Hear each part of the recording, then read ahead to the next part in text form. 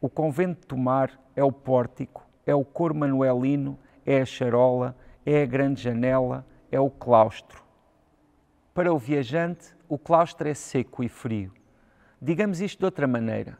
Assim como Diogo de Torralva, autor do projeto, se não reconhecia no manuelino e por maioria de razões no românico ou no gótico, também o viajante, que historicamente assistiu e assiste à sucessão dos gostos e dos estilos, pode, do seu ponto de vista de hoje, não se reconhecer no neoclássico romanista.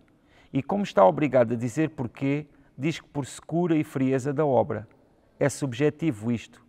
Pois será. Tem o viajante direito às suas subjetividades, ou então não lhe seria de nenhum proveito a viagem, pois viajar não pode ser senão confrontação entre isto e aquilo. Sosseguemos, porém. Rejeições totais não as há, como não há totais aceitações.